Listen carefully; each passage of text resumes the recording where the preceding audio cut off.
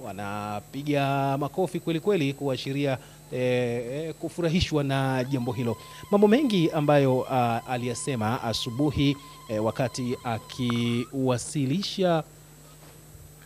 akiwasilisha hali ya uchumi wa taifa mwaka 2018 na mpango wa maendeleo wa taifa kwa mwaka wa fedha 2019-2020, na mwenzangu Anet Andrew alikufahamisha mambo mengi ambayo yaliainishwa katika baadhi ya mpango huo ambao ulisomwa hii leo. Naam, anaonyesha Waziri Mkuu Kassim Majaliwa kwamba naye amefika.